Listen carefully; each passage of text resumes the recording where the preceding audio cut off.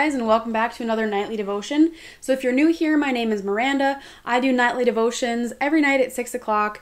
I also have a few other books that I'm reading through and that I give my thoughts and commentary on as I read through them.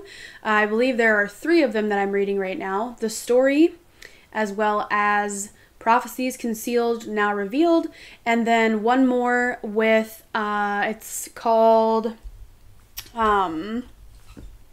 Decoding the Antichrist in the End Times.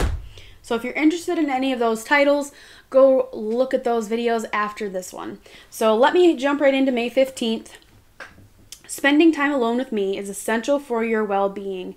It is not a luxury or an option. It is a necessity. Therefore, do not feel guilty about taking time to be with me. Remember that Satan is the accuser of believers. He delights in heaping guilt feelings upon you, especially when you are enjoying my presence.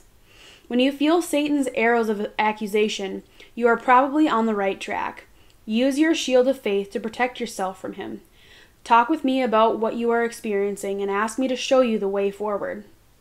Resist the devil, and he will flee from you. Come near to me, and I will come near to you. So there are 3 Bible verses that go with this devotion. The first one is Revelation 12:10, and then Ephesians 6:16, and James 4:7 and 8. So the first one reads, "Then I heard a loud voice in heaven say, 'Now have come the salvation and the power and the kingdom of our God, and the authority of his Christ. For the accuser of our brothers, who accuses them before our God day and night, has been hurled down.'"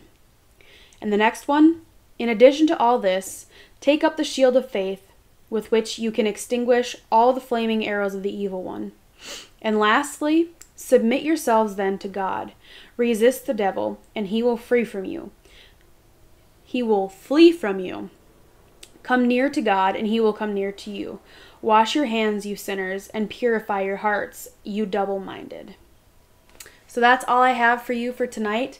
I hope that you're enjoying these devotions. Thank you for being here. Leave a like, comment, subscribe, and we will see you in the next video. God bless.